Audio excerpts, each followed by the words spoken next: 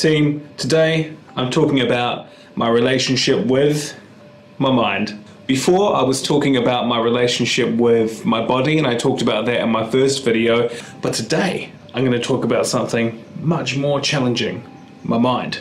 Working on your body is, it's a really physical thing. All you need to do is kind of get out there, lift some weights, jump on the treadmill, sit on the rower, ride a bike, right? Like those things are really simple, and over time they will help, and you can improve your body and your fitness and your physical well-being that way. But my mind, well, that's a whole different kettle of fish. A whole different kettle of brains, more like. So to tell you the story, we have to go back a little bit. August last year, I started to experience some pretty out of it stuff. I used to get up, do what I needed to do, was always quite positive, and just went about my daily business and did what I needed to do. But then suddenly there were times when, I would look in the mirror, look at myself a bit long, but not in a positive way, not like I was checking myself out or anything like that. I started to feel really negative about the things that were happening to me and negative about the things that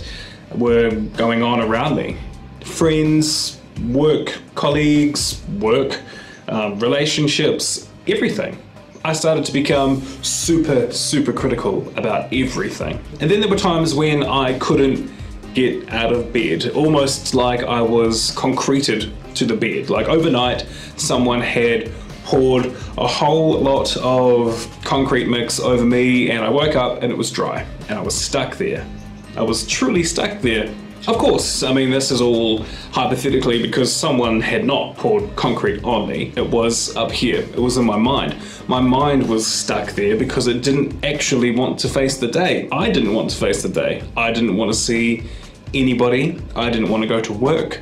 I didn't want to talk to anybody or do anything.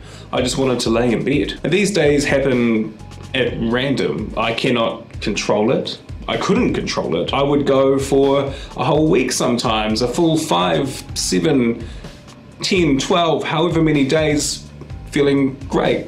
Not feeling concreted to my bed, being able to get out and do whatever I needed to do without a second thought to it at all. But then I would be hit with those days where I was concreted into bed, where I would look in the mirror and all I could do was criticize. Criticize not only what I looked like, criticize what I said the day before, criticize what I said on social media, criticize what I did maybe 5 fucking years ago, for God's sakes.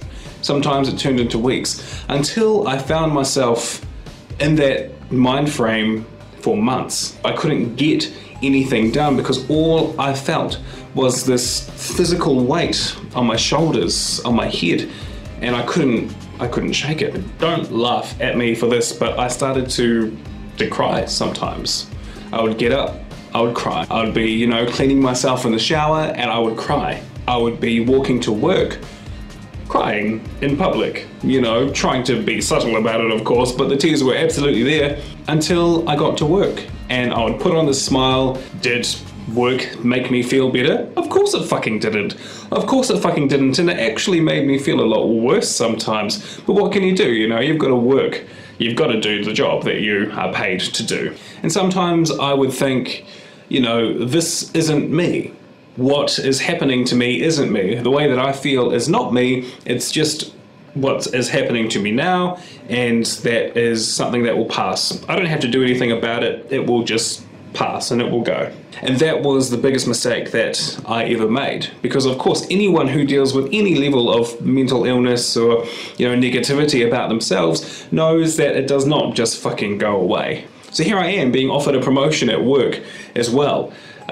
Dealing with all these feelings and thoughts about myself, all this negativity, this internal pain, trying to learn a new job, trying to connect with the people that I'm now working with, and trying to do the best that I can and keep up the good traction